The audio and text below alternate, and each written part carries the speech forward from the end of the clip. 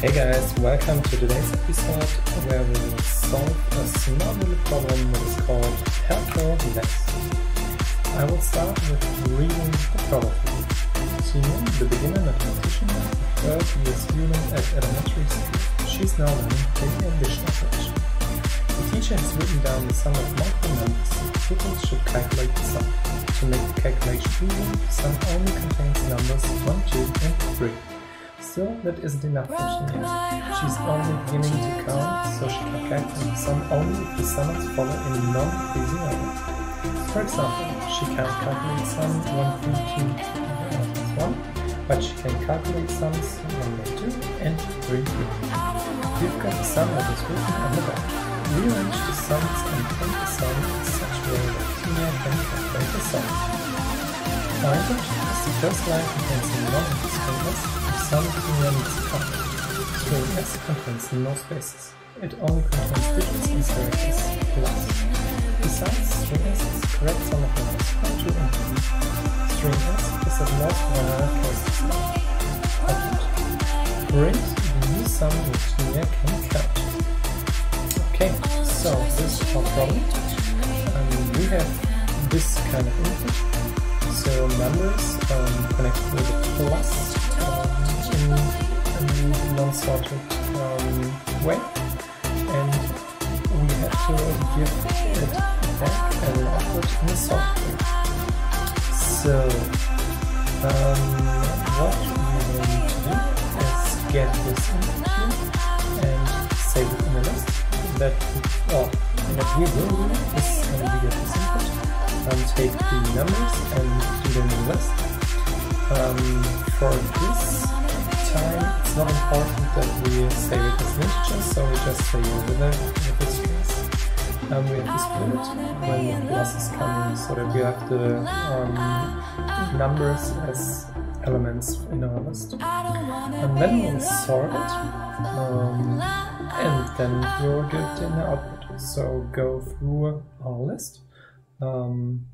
Connect the numbers that are sorted now with a plus and print it out. So I will start now. That means our numbers are the input that is read, and we will split it the plus sign. And now we want to sort them.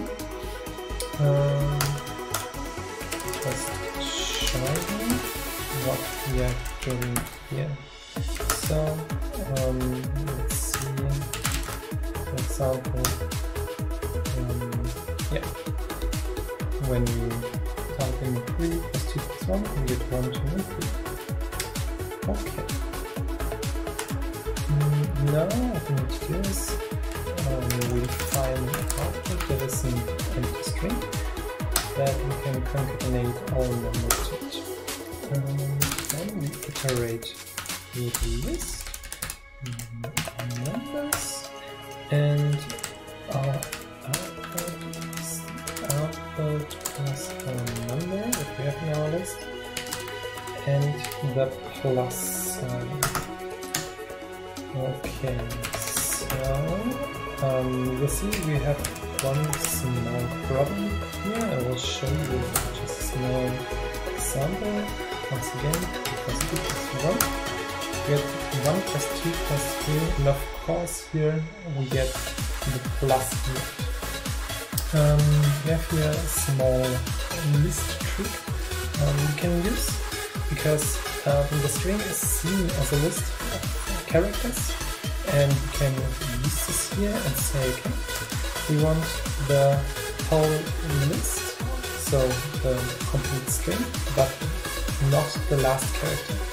And this is made by saying, okay, we'll start at 0 and we go until the point where it's -1, so 1 before the end. And we print like this, we make an example, 3 plus 2 plus 1. Now we get a solution. We will try this by submitting it.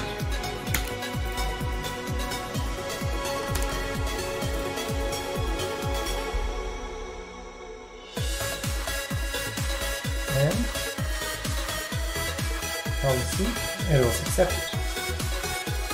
Okay, so I think it's pretty straightforward, this problem, and only the very interesting part is this kind of thing, so that we handle the string as a list of characters.